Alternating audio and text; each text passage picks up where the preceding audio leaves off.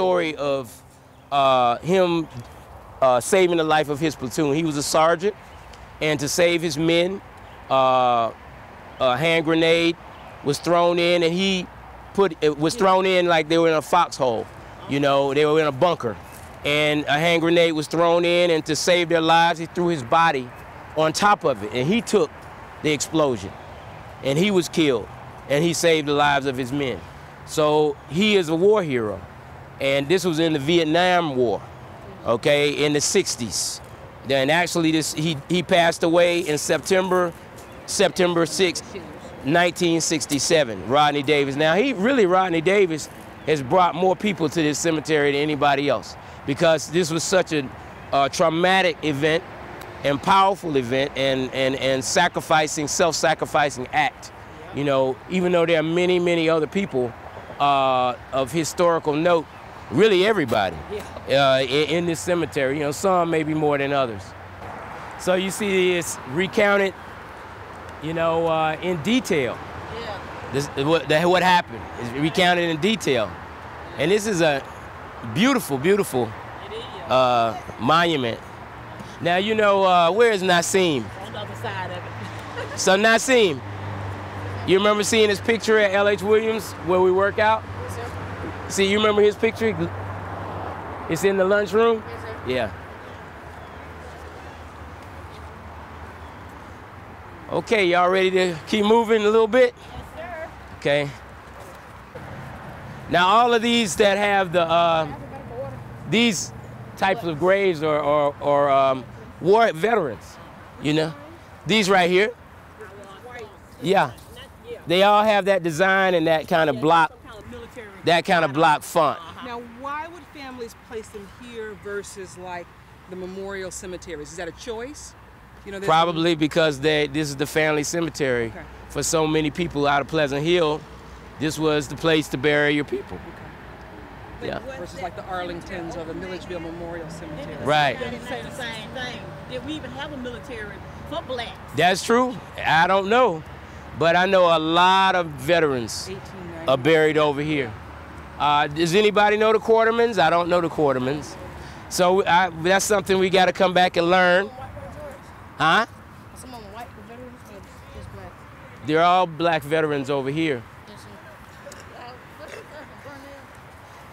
Okay, this grave right up here, sometimes you hear about Cleopatra Love and the beautiful house that she lived in on Monroe Street. And Rudy Mendez is renovating that house now. But Cleopatra Love, very attractive, elegant woman. This is where she's buried. And, you know, they were pretty wealthy people, very nice lifestyle and representative of wanting the best for your family in Macon and particularly in Pleasant Hill. What did she do for a living? I don't know what Miss Love did. I think she did adopt Ozzie Bell McKay. Okay. Ozzie Bell McKay grew up under her, and of course Ozzie Bell McKay is one of the civil rights activists, and she really thought a whole lot of Miss Love. Okay. We love, you know, and stayed in that house until she passed away on Monroe Street. She's right down from Booker T. Washington Center. Now, right down here is probably one of the most important gravestones that we have, mainly from a historical standpoint, kind of an anchor. And for what he represented a period, and that's Jefferson Long, United States Congressman Jefferson Long. And now he was the first black man in the history of America to speak to Congress. And he was a tailor out of Macon, Georgia, right. A very accomplished businessman. And he taught himself to read. There's something else he did.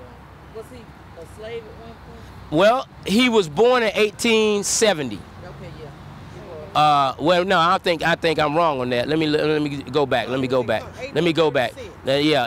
Where do you see that? 1836, right there.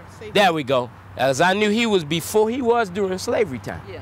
1836, and you look how he lived to 1901. That's a deep period of life because he came through the Reconstruction. He saw the Civil War, and then he saw Reconstruction, and then he saw Reconstruction overturned. And he, in fact, he was a part of Reconstruction being overturned because he served in Congress during that period, and then they were expelled out of Congress, and many of them. But he was a tailor. His son was a tailor, and thank you, brother. And he also, something else I wanted to say, but he was a Mason. Yeah. He was a Mason, and he was in that early lodge, that central city lodge that's down on Middle Street, that's gonna be torn down in just a little bit with the highway. But and of course they've closed it, and they are now in the J.H. Walker Lodge up here on Lincoln Avenue. It's corner of Lincoln and Walnut. But there were these, you know, he was one of the old members back in that Central City Lodge, Jefferson Long. He might have even been in that Phoenix Lodge, which preceded it, number 11. There's some other graves that we've missed, and in the interest of time, I'm just going to mention, you know, up on the top part in Walnut, you have Minnie Smith, who was the educator that started her own school, Beta Etta College, and that's up on the top. Also, J.H. Walker, the Mason I referred to, is up on the top, and Reverend Thomas Turner, who was another Mason from 1844 to 1913, he lived, and he was part of the Phoenix Lodge, number 11. And he's up on the top. Has a very interesting grave up there, Knights Templars on it. Educator Albert Howard is buried up there. And now, as we come around there, now a few other people. Louis Pursley is an architect. We passed his grave on the other side. He did work over at Tuskegee. Right here is a gravestone of a gentleman whose last name is Chapman. His last name is Chapman, and he was a Mason. Now you see how this oak tree has just absorbed his gravestone. And it shows you the finality of death. You know, we live our lives, but once, you know, the heart stops, the brain waves stop, and we come to that period. And it's it. We've done what we've done, and the statement is finished. Now afterwards, the people can judge it, and they can weigh it, and hopefully we planted seeds in other people that will carry on with our philosophy, carry on with our beliefs, our values. But once it's gone, once you're gone, you're gone. And that's just real. And the gravestone here, you see, as nature goes on, continues, then we're subject to what it is, you know. But it's very interesting, you know, to see as time goes on. He's still here, but he's been absorbed into this oak tree, this mighty oak. You were looking for the greens. Is that the green that used to be at the Green Street School? I don't know. I don't know. You know, that other grave that has the same 3 links. So when I was Right. I think Probably was a Mason. Right. Right. Yeah. This is Douglas's son, Charles Douglas Jr. Now you know he really had a lot of people. All their graves were really laid out. Yeah. Now this was his son, and his wife, Charles Douglas Jr., Henrietta Douglas. Charles is, you know, now of course, the father who established the theater, his grave is a little further over, and we're gonna look at that. But I just wanted to pause and check it out for everybody to look at. Yeah, you have to look at it. But this is the amazing and awesome Charles Henry Douglas's grave. The businessman who founded the Douglas Theater, had all the other businesses, the other theaters. Was it Roxy? He had at least 2 theaters. I think it was 3. The Douglas was located further down Broadway at first, and then he moved it down to where it is now on Broadway, MLK. He had these businesses in the community, real estate. He had the bank, which was, I forget the exact name of it, but he was the president of his own bank. He had the hotel, and he had the cafe. and many of the great people, the great entertainers came through the Douglas Theater, like Minnie Smith and not Minnie Smith, I'm sorry, Bessie Smith, and Ma Rainey, and Cab Calloway, Duke Ellington, Ray Charles, as well as in the modern time, Otis Redding, you know, Little Richard, James Brown. All those people had associations with the Douglas. But he was born in 1870, 5 years after slavery ended in Macon, and passed away in 1940. And he also had associations with Oscar Micheaux, the great pioneer of black pioneer of filmmaking. And that, you know, he had his wife right with him, Fanny Douglas. She was always very faithful, powerful support. His daughter is still alive, and at what is that nursing home? Laurel Bay Nursing Home. And then a number of his relatives are buried. I think this was her husband, because she's Lily Hatchett, and the daughter of Mr. and Mrs. Charles Henry Douglas. I think she must have died really early. Obviously, she died really early. But he took care of his people. And of course, I think y'all may have checked out the Douglas House downtown, across from the hospital. But he's a great example of a businessman, fantastic example of a businessman. I think you're right about those graves, because you see all those over there? Yeah. A plate in the middle of it where they put some sort of Yep. placard, name plate or something. Yep. So, They probably don't even know who in these bricks, do they? Nope. right. Now, you know, is this Jerry B. Davis they were talking about last night? Yeah. Right. Okay, this is where he is. It's Megan's brother, Megan Bell Davis. Okay. He's the World War II hero, and They was mad because they didn't put Magabell. Magabell's supposed to be dead right there. and he would do the oratorical contest for the youth and give away a $50 prize, they said, and sold war bonds in the community. Jerry B. Davis, awesome. And yeah. Well, that given the time, that concludes our. Any more information y'all had to share? L.H. Williams. Did they get it? We was already back there when they. Okay. Did y'all get the picture of L.H. Williams? L.H. Williams? Yeah, the school. From the L.H. Williams school. There's a man named Hasty. I forget his first name, but he had he owned the property, and so people were buying plots from him. Okay. I don't know if he was the originator, but he had a reputation for being very wasteful, or being a very poor caretaker. And it's the same thing he owns now. What's the one across the way where we go now? Woodlawn. He owns that too.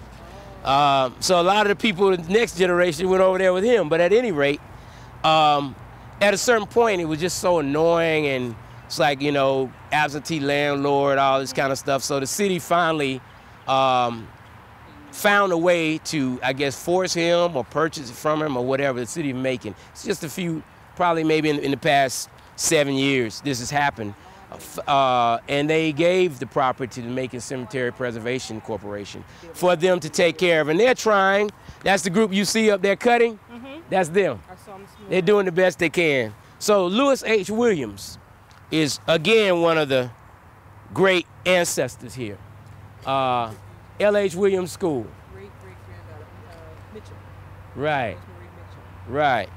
Right. And you know, I'd heard that he was one of the first people to teach people to read in Macon back in the day. Now, he was born, of course, 3 years after the end of slavery. 3 years. And then he passed away in 1929. I know he's the headmaster of the The School of the Blind. that's right, Academy of the Blind. That's right. He went there because his son came in and filled his shoes after that. That's right. That's right. And so one of our great leaders, L.H. Williams. This is the namesake of the school. That's right. Wow. And the school has a lot of history and a lot of great alumni that have come through it. So Any other family members here? I believe this is his mother, and then some of the other family members, I'm not sure, his wife. That's his wife. That's his wife. I'm sorry, that's his wife. And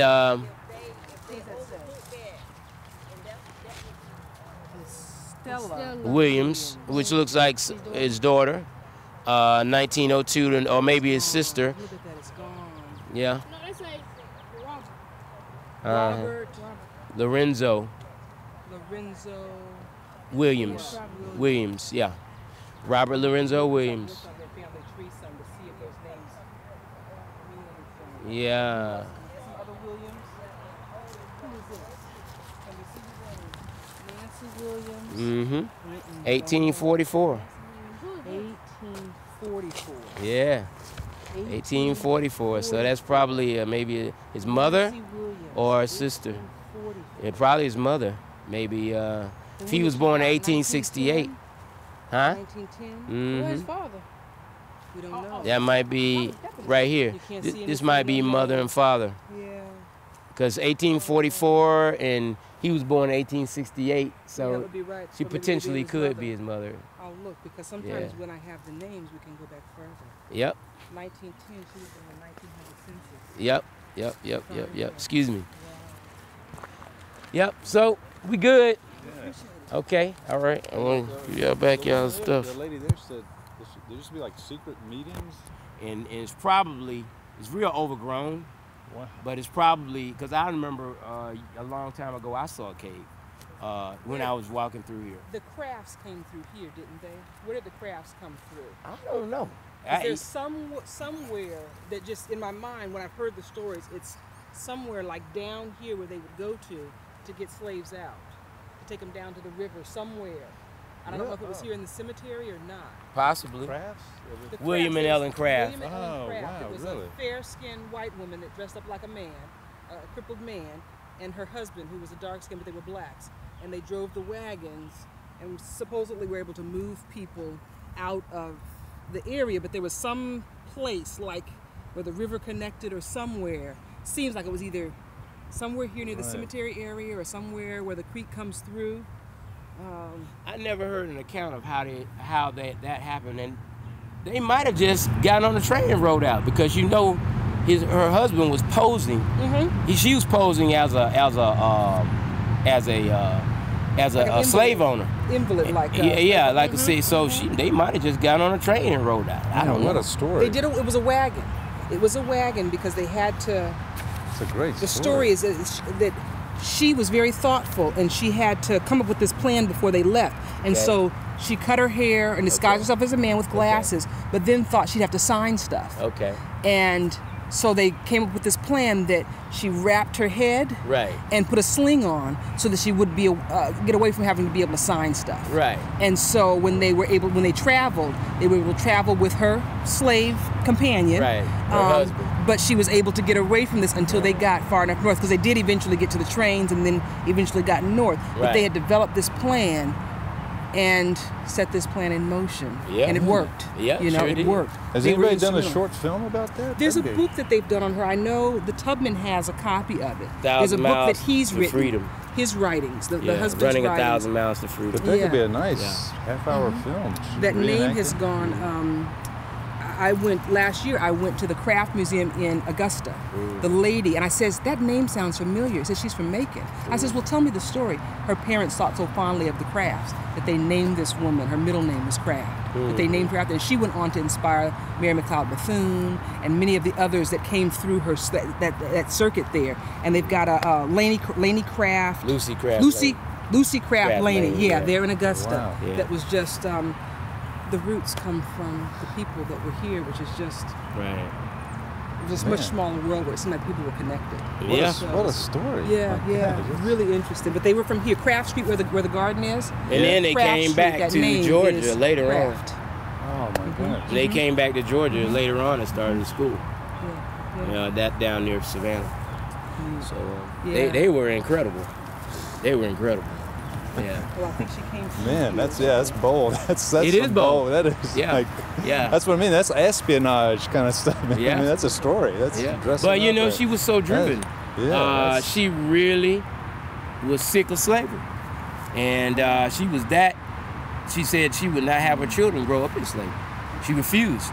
And so she was like, okay, even I'll die trying. They were you both know? on a weekend pass from their workers. Yeah.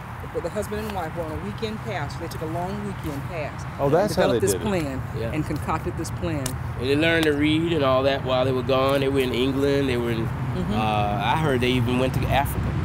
And then they eventually made their way back to the United States. And it was interesting, in the newspaper, they were so angry that they had escaped. And they were talking about how she hates that she's suffering and she's having a bad time, and then she sent back word that no, we're not. no, we're not. But keep it up. Keep Yes, it up. yeah. Keep thinking. Yeah. That's what they terrible. want people to think. And Right. if you believe the media, Right. even at that time, you would have thought, oh, they're so miserable. Right. Don't leave. Don't leave. Right. I'm telling you, this And could they be, wrote back this could and be a said- feature-length film. Oh, Really. no It doubt could- about it. It It's a could be like a fabulous Hollywood. I story. mean, Absolutely. somebody. Absolutely. A screenplay. It's a fabulous. I mean, just the unexpected of what people were capable of. You know, the planning, the ingenuity, the thoughtfulness of having to plan out all of these things, even down to the disguise. These glasses, cutting my hair, I can look like a man, And I don't but have to I gotta have sign. wrapped up. I can't sign. It's got to be which arm, and this is whole, and then the balls to be able to just do it. That's You know, It's to one say- thing we ought to do. It's like, no, we're doing We've it. got nothing to lose. We've got to do. We've got to do this, and to do it and succeed and go on, and then be able to write and tell about it. That's the piece of history, to write and say this is what we did and how we did it and why we did it. You know, it's just. I mean, I'm the telling you, that's people got were all the so- elements for a screenplay. And It's this got is the risk, right and the after risks keep getting slavery. higher and higher and higher. Like we're planning to do this, now we're going to try to do it. Now we're out of the country. Yeah, Oh man, it's amazing. It's amazing. Story. Yeah. yeah. Thank you very much. Thanks. Okay, Thanks you're so welcome. much. Yeah. What we're doing today is celebrating our 7th annual Pleasant Hill reunion. I want to welcome you on behalf of Mr. Amir Hassan and the We Care Group, Captain Willie May and the Pleasant Hill Shalom Zone Group, and also for myself, Peter Givens, who's president of the Pleasant Hill Neighborhood Improvement Group. I want you to know a little bit about what we're all trying to do for Pleasant Hill and why we are here today. We want you to gather and talk with each other and renew old friendships and talk about what Pleasant Hill meant to you. Talk about what Pleasant Hill will mean to you, because we are in the process of doing things to make Pleasant Hill better. We have the Shalom Zone that is dealing with obesity, development of the community, education. We're talking about the We Care Group that has dedicated itself to dealing with the Pleasant Hill Cemetery, which is Linwood Cemetery. I almost couldn't get it out. They were initially the people who got together and brought in reserves, so to speak, to help clean up the cemetery. Once that happened, the Cemetery Preservation Corporation came in and took over and is heading that right now. Also, Pleasant Hill Neighborhood Improvement Group is working with the Georgia Department of Transportation on a mitigation project for improvements of Pleasant Hill because of the widening of Interstate I-75 and 16. I'd like to bring to your attention, to my right, there is a brown tent over there. If you people will stand up for 1 second. Those people are helping us put together the oral history of Pleasant Hill, as told by you, not someone else, by you, people of Pleasant Hill, and how you were affected by Pleasant Hill. The organization is New South Associates.